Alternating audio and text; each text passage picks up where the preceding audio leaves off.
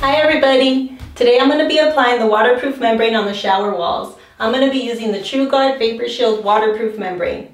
Just to tell you a little bit about it, it's a polyethylene waterproofing membrane. It's primarily used to create a vapor and waterproof barrier to protect the integrity of building structures from moisture, mold, and decay, and generally used in conjunction with tiled surfaces of showers. Tiles can be installed directly onto the Trugard Vapor Shield using a layer of modified or unmodified thin-set mortar. First, I'm going to start by making a straight line using my level so I know how far to bring out the membrane.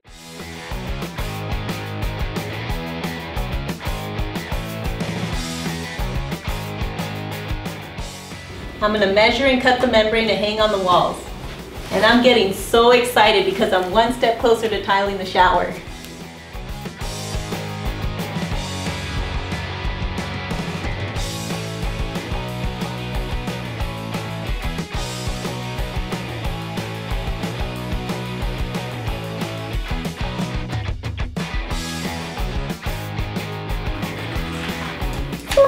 I'm going to mix the thin set in the bucket to get it to the right consistency. It's always better to start with the water first so the powder doesn't clump up at the bottom.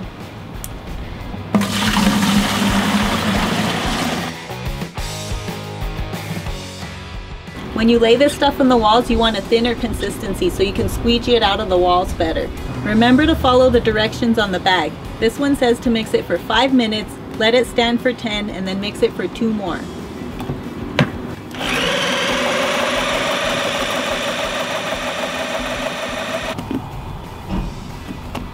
I pre-cut my sheets as you've seen earlier. Now I'm going to lightly wet the walls with water just to get any dust off, and then I'm going to lay the thin set.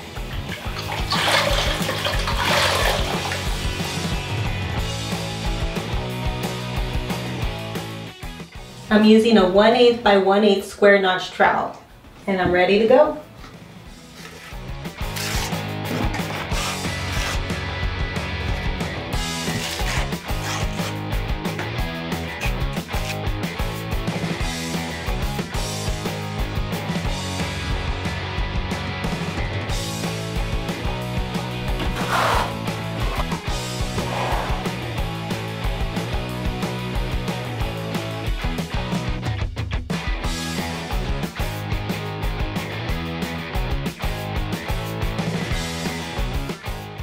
Once I get the membrane up, I squeegee all the excess out to get the air bubbles and create a tight seal.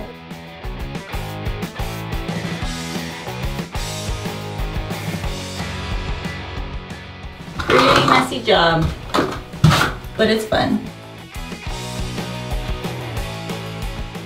This kind of work is a really good workout for your arms. Gets them nice and big.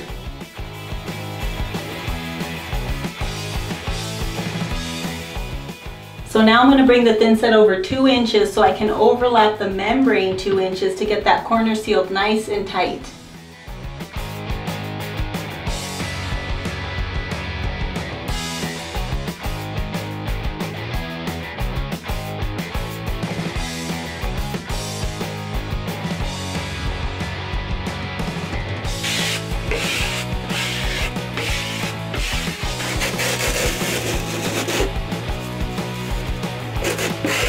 To get the corners tight, you're going to hold it and then smooth it out. And then to do the other side, you hold it and pull it in the opposite direction. Get all that extra mud and bubbles out of there.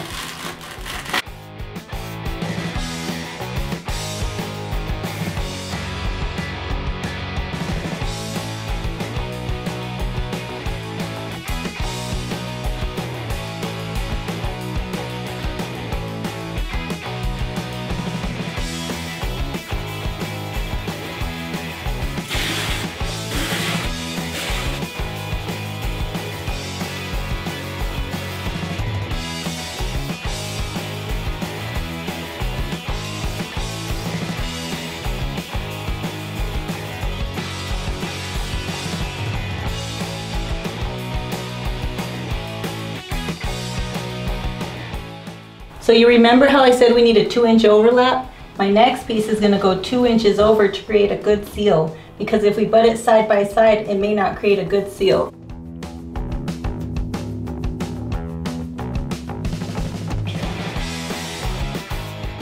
Last piece.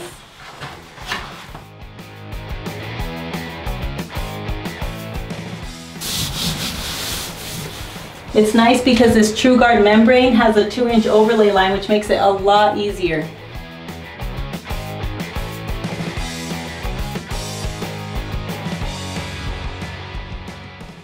You ready for it?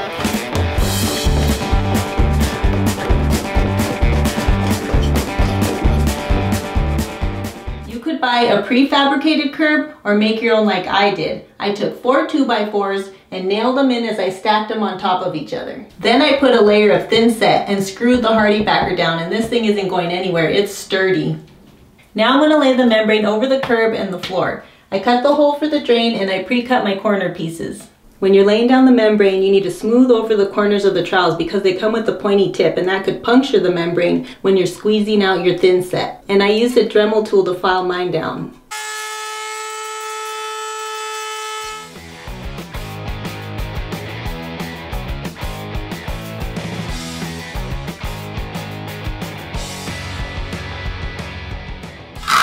Bring the thin set up to the edge of the drain right here, but don't go past that.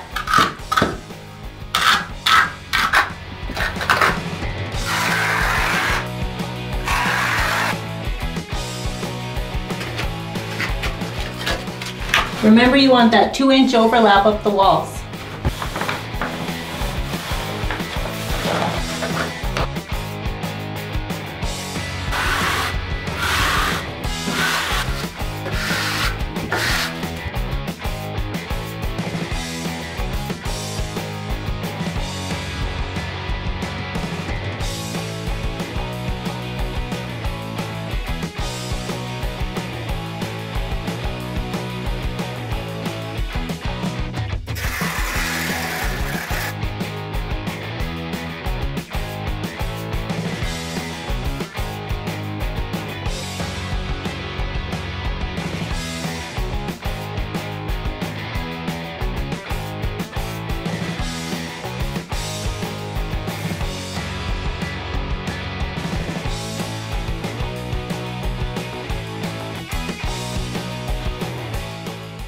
I'm going to be using the Tru-Seal Sealant Plus adhesive just to give the corners a little extra protection. Using a caulking gun is pretty simple. All you do is make sure your grooves are facing up, pull the lever back,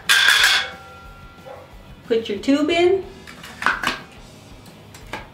push it forward, and then turn it so the grooves are facing down. Then cut the top off at about a 45-degree angle. A lot of tubes have a foil seal inside, which makes it easy to puncture with a nail, but this one has a plastic, so I'm going to take the cap off and cut it.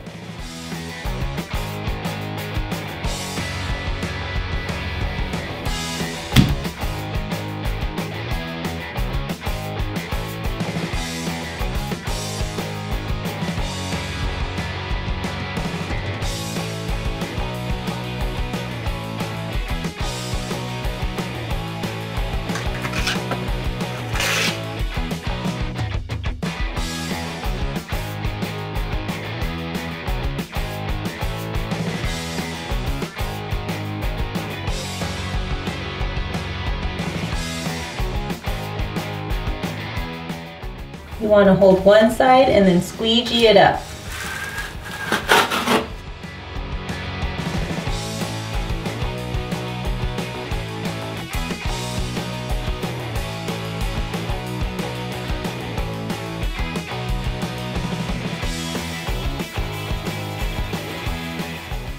This piece came with the shower drain kit, and it has a nice barrier to keep the water out, so I'm going to thin set it on.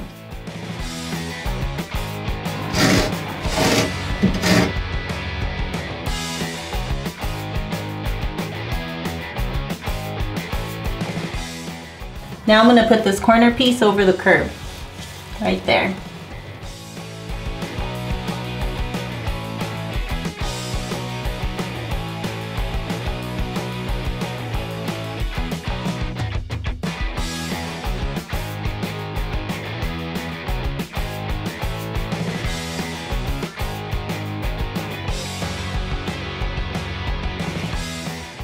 Now the shower is waterproof and ready for tile. Don't forget to subscribe and share my videos.